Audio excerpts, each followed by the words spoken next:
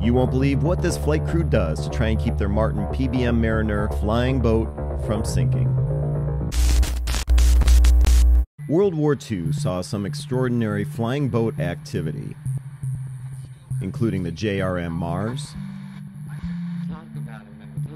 the short Sunderland,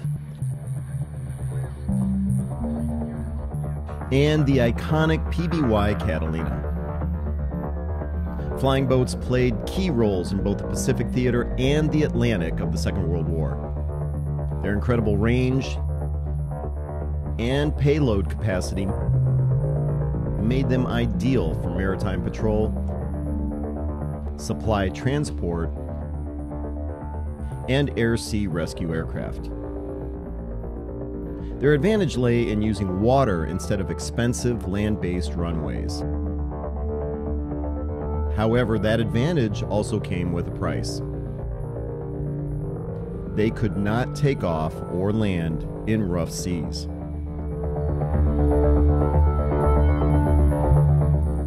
Case in point, this footage obtained from the U.S. National Archives shows this Martin PBM Mariner attempting to land off the Kwajalein Atoll during World War II.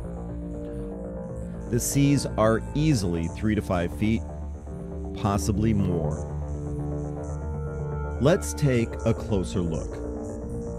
In conditions where the waves are less than 2 feet, the pilot of this JRM Mars floatplane pitches back approximately 5 degrees and contacts the surface of the water at the step in the aircraft's hull. However, in this footage, where the conditions are extremely rough with waves at 3 to 5 feet, the pilot pitches back nearly 30 degrees. The left pontoon, forced deep into a high wave, is ripped from the left wing.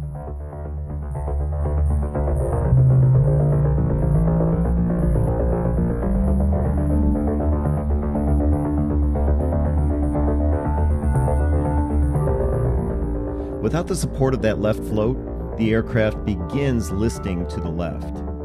The fuel tank in the left wing is most likely ruptured, and fuel begins to rush out, and heavier seawater rushes in. The crew, realizing the danger, scramble out a top hatch and attempt to climb onto the right wing,